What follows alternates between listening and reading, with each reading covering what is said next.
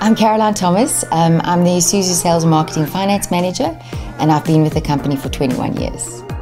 I'm a very goal-orientated person, and I maintain my self-care by allowing myself time, being kind to myself through that. And I think to remain positive, you've got to have a degree of resilience. I think unity and collaboration is utmost important.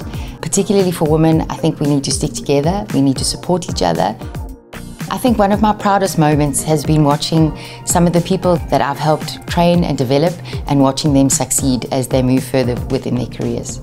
So my advice to other women would be brave, be courageous, put yourself out there, back yourself, self-belief, and move out of your comfort zone. You know, as much as you think it may be a difficult moment, you never know what you can achieve unless you try.